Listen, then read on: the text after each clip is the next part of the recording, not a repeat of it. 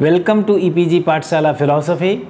I am Satchidananda Mishra, Professor in the Department of Philosophy and Religion, Banaras Hindu University, Varanasi. I am going to explain this module, Arthāpatti, the Mīmāṃsā-Nyāya debate, and this is related to logic, course logic 2, and the content writer of this module is Dr. Nirmalya Guha. In Indian philosophical tradition, perception is taken to be the pramana which is accepted by every philosopher. And second comes anumana, inference. Inference is also accepted by many except one, that is Charvak. So in the way, there are certain pramanas which are accepted by some philosophers, some schools, and are not accepted by other schools. So in this category falls this pramana Arthāpatti.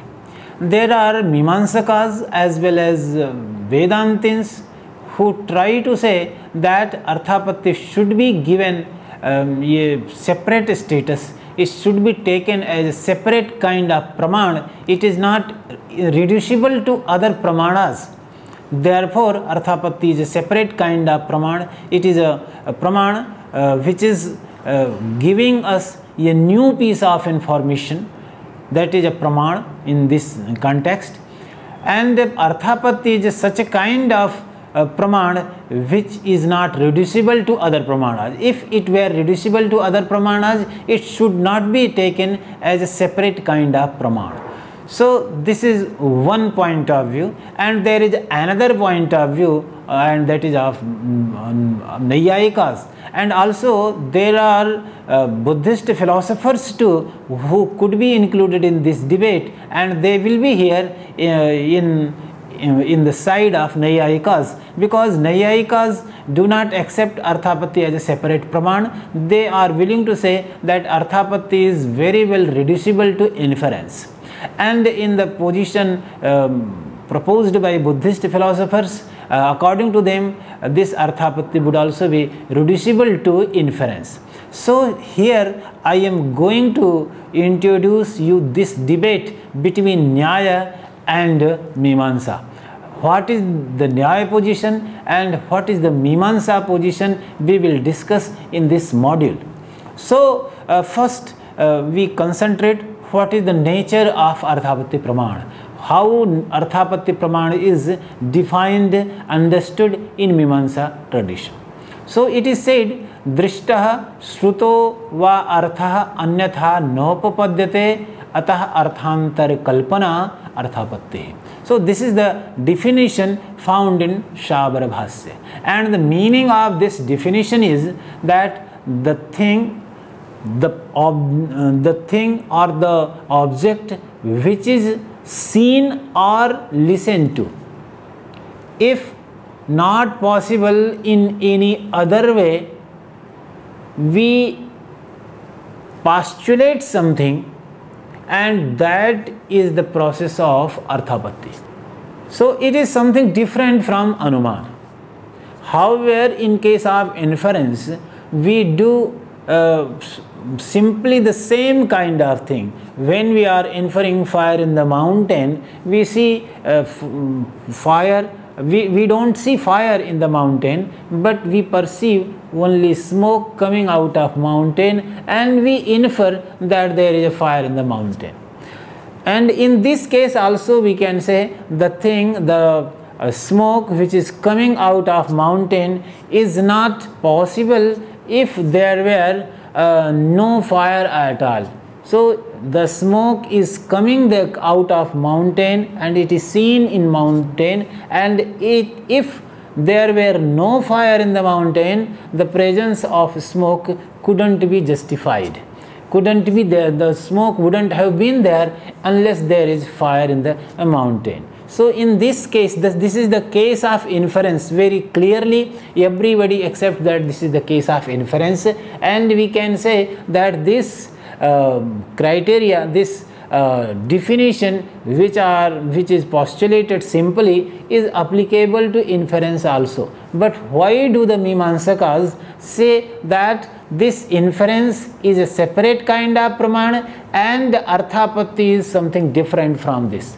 And there are certain reasons, and certain reasons are there. Those are this, that in case of inference we acquire the knowledge of Vyapti through observation, and in case of Arthāpatti it is not so much necessary to have observation at all. Therefore, this try to say that it is not the simple way of inferring, seeing something and inferring something else. So this is not the case at all according to Mīmāṃsakas. Let us take two examples. One example I have taken of inference, and another example let us take of Arthāpatti. So the picture will be clear. So the example of Arthāpatti, and it is very famous example, that Devadatta is seen fat, very fat, but he is not seen eating in the day. So in this case there is a point, Pinoyam Devadatta diva na bhungte. This Devadatta is very fat but doesn't eat in the day. What it postulates on this statement, from this knowledge we conclude, we postulate that Devadatta eats in the nights, because without eating it is not possible to be fat, to be healthy, and Devadatta is healthy and Devadatta is fat. So it is very necessity that Devadatta must be eating at some time, but he is not eating in the day, so he must eat in the night. It is reduced from this argument. So if this reduction is a product of a separate kind of praman, this is the Mīmāṃsā position, and the Nyayikas say no, this should not be taken as a case of Arthāpatti, but it is not case of postulation, but it is a case of inference. Let us take another example also, and this is also a very famous example in Mīmāṃsā tradition. Suppose somebody went to the home of Devadatta and not seeing Devadatta at home. What he concludes? He asks some person whether there is a Devadatta in the house, and he came to know from the answer given by someone that no, Devadatta is not at home. So he concludes, okay, it means Devadatta is out of house, he is not at home, and he will be somewhere, he will be out in the market or somewhere.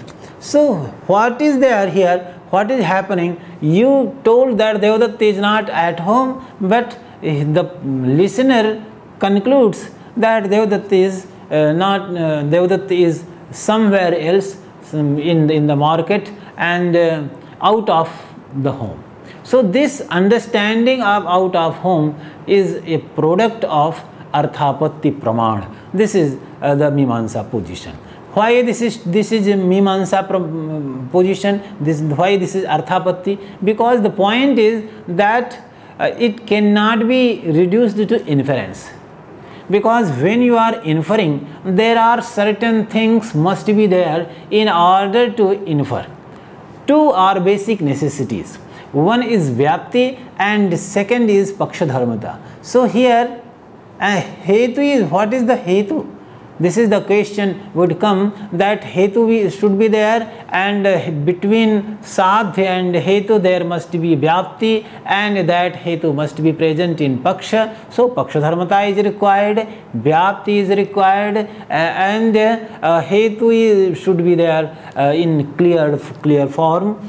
So in this case, what is the Hetu? This would be very difficult to answer. What is the Hetu you are inferring? Because you are told that Devadatta is not at home, and Devadatta is not at home. It you cannot reduce from this that Devadatta is out of the home, because you have to add another piece of information to it, because there are possibilities that if Devadatta is not at home, he might have died, but you infer that he is out. So if he is dead, then you cannot say that the inference, the conclusion that Devadatta is out of house would not be a proper conclusion. It would not be a good conclusion, because it is not verifiable, it is not true to, it is not corresponding to the facts.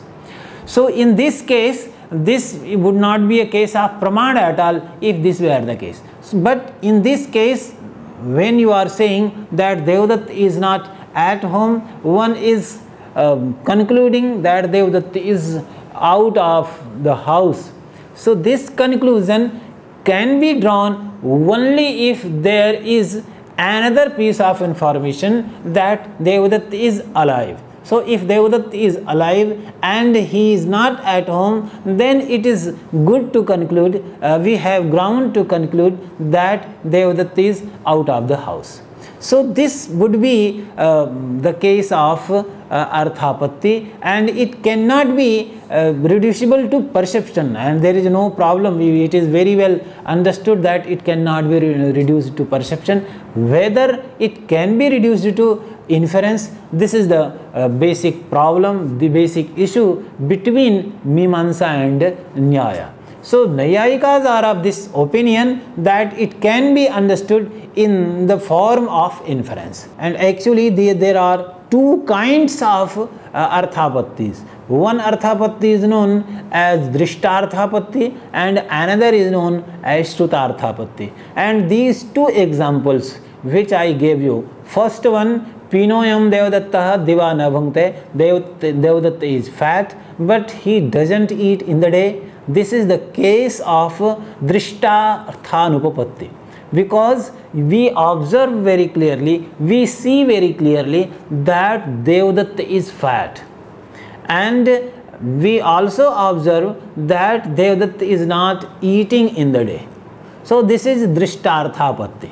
And what is Shrutarthāpatti? This is the case of Shruta Arthāpatti, when you are told that no, Devadatta is not at home. So you have not observed this fact whether Devadatta is at home or not, but you are told that Devadatta is not at home. So this information is coming through words, shabdas, the shabda praman. So when this information is coming from shabda praman, it is taken to be the case of Shruta Arthāpatti, because it is listened to, it is heard, and from that ground you are inferring. So in Anuman there is Anumeya, there is something Anumeya, and there is a Hetu through which you infer. Clearly Hetu is present there. And here in these two cases we can observe very clearly that we have to formulate what is Hetu. Simply you cannot say that this is Hetu.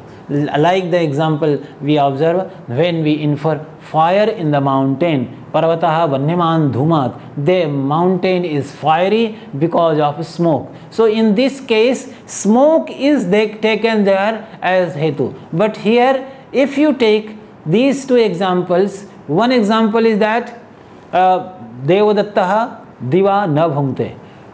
This is abhojan, not eating.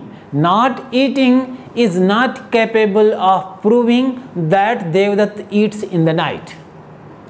And second example, not being at home is not able to prove the existence of Devadatta out of the house.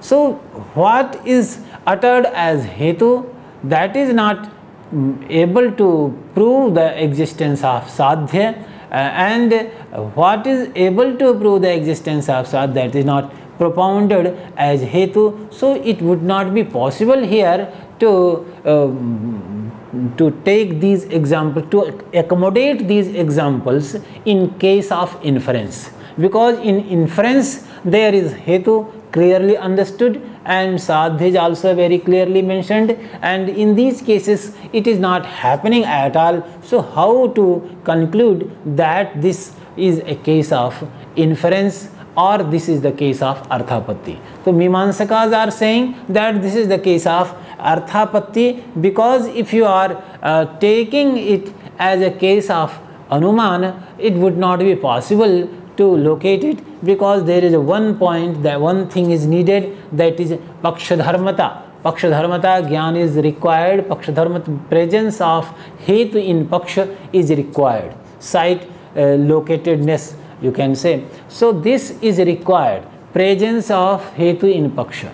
In simple way we can understand, when Pakshadharmata is said, what is the meaning of Pakshadharmata is presence of hetu in Paksha. So what is propounded as hetu? Here it is propounded, it is said that he doesn't eat in the day. So it is not capable, not eating in the day is not able to prove the eating in the night, unless it is supported by a further argument, a further fact that he is fat in spite of not eating in the day. So if you take all these together, then you can say that now it is possible. But there would be another difficulty. Why shouldn't we accept that this whole set is taken to be hetu, and on that ground we can infer sadhya? So there is another difficulty, because there is a need of vyapti between sadhya and hetu. It is never observed everywhere. It is never observed everywhere. The distinction can be classified, understood clearly in case of inference in the fire, where we infer fire in the mountain on the basis of smoke. We have observed many times that, see, there are certain cases where smoke is present and fire is also present. But in this case, you won't be able to pick out any example where there is the person who is not eating in the day but eating in the night and fat. So such kind of any observation is not possible anywhere, because you have observed that because eating, when one is eating, he is getting healthier, he is getting fatty, but when he is not eating in the day but eating in the night and getting fat, it is a peculiar thing. It is never observed before. So this is the clear distinction between the case of inference and Arthāpatti, because in Arthāpatti, between sadhya and hetu, the presence of sadhya and hetu together is absent. It is not observed at all. It would not be proper to say that it is absent completely, but it is not observed at all. But in case of inference, the presence of hetu and sadhya together is observed clearly. So this is very simple distinction between Arthāpatti and inference. So we cannot include Arthāpatti into inference, and we should grant Arthāpatti a separate status, and we should accept that Arthāpatti is a separate kind of a pramana. So let us take another example also, what we have proposed just now, that when we see that Devadatta is not at home, so we conclude that Devadatta is out of the house. So here, what is the conclusion? What is to be proved here? What we prove through this reasoning? We prove that Devadatta is not at home, but it is out of the home, out of his home. So presence out of the house is to be proved. This is the sadhya bahirvrittitva, presence outside of the home. This is the sadhya. And what you will propose as hetu? You will propose as hetu that not being at home in spite of being alive. But whether have we observed it somewhere? We have not observed it somewhere. We have observed simply the existence of presence of somebody is alive and somebody is existent, but we have not observed it clearly in this form. So there will be no vyapti grahana, no ascertainment of vyapti, universal concomitance. So if there is no universal concomitance is possible, ascertainment of universal concomitance is possible, then how could we say that this is a case of inference? But the Naiyayikas say that actually this is a case of inference, and their position is something different, and the position is position they take that we can reduce very clearly that this is the case of inference. Gangesha gives one very familiar example to understand the case of inference, and the example is that he postulates that we have seen, we have observed that if there is a dance, that dance either be on the hill or at somewhere else, be a hill or a non-hill, anything can be the locus of the dance of peacock. So the dance of peacock must have a locus. This is the necessity. What is the locus? If it is known that this is not the locus, it is concluded that another one is the locus of that dance. So if there is this proposition that the peacock's dance is not occurring on a non-hill, therefore we conclude that peacock is dancing on hill. Because what is happening here, this is very simply can be understood in the same way as we discussed the case of Arthāpatti. In Arthāpatti, it is happening, all those examples could be accommodated in the same form, they can be formulated in the same form, and here it is said that there is a vyapti actually.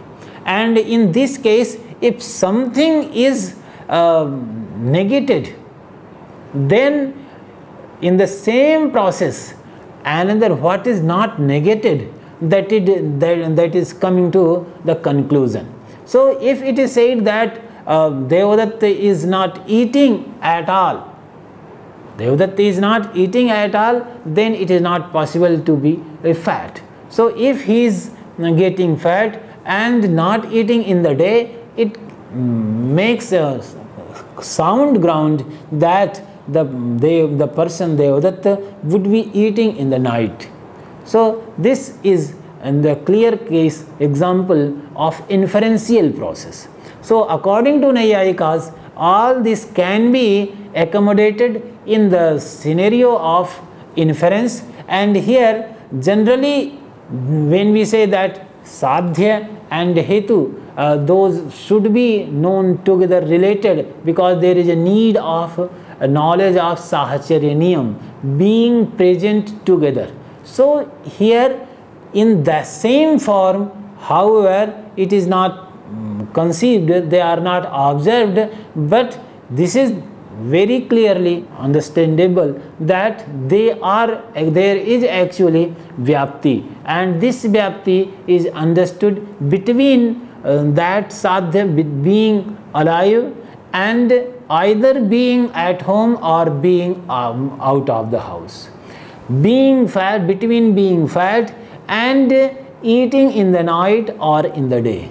So if one part is negated, another part is asserted. This is the case of Arthāpatti, what you consider, what the Mīmāṃsakas considered to be the case of another Pramāṇ.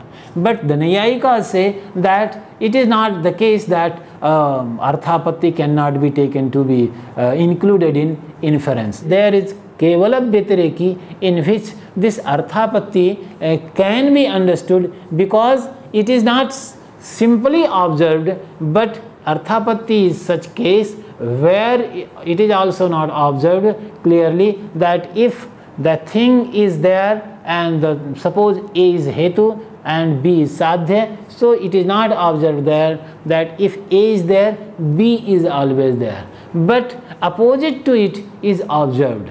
So opposite to it is observed. On that ground we can infer, we can say that actually this is a case of inference, because in inference we can include this Arthāpatti type of Praman also, without without postulating that Arthāpatti is a separate kind of Pramana.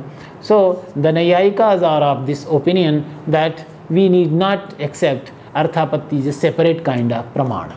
To conclude, in this chapter we have observed that there are certain issues, certain dialogues between Mīmāṃsā and Nyāya. Mīmāṃsakas are of this opinion that Arthāpatti should be taken to be a separate kind of Pramana, and Naiyayikas say there is no need of accepting that this is a separate epistemic instrument, this is not a separate Praman.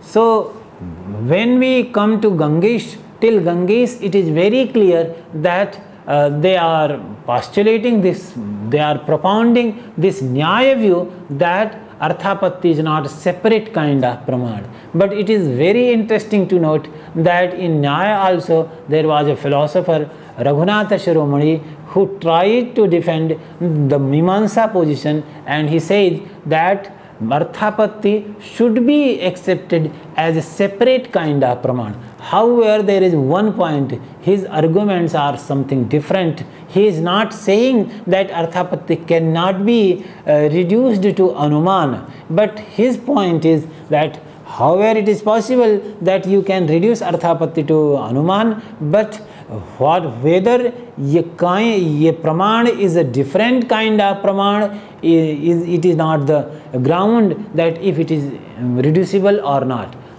It can serve one ground, but there is another ground, and that is more important to note, that if you are having same kind of feeling when you are inferring and when you are knowing something through Arthāpatti Praman, and certainly there are not the same kinds of feelings. When you infer, you know that aham vannhim anuminomi, there is such kind of feeling.